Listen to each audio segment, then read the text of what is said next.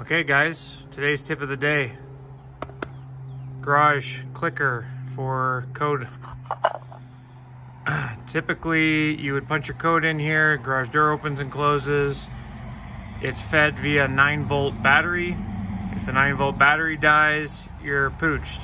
Here's a hack that I came up with.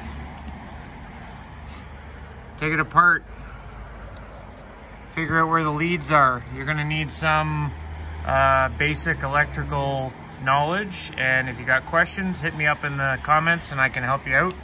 But basically, as long as you know where those leads go from the 9-volt battery that's in there originally, you wire up a 9-volt power supply.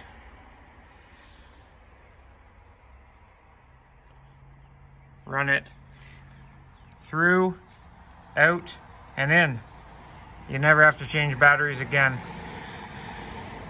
Done. There's your tip of the day. Enjoy.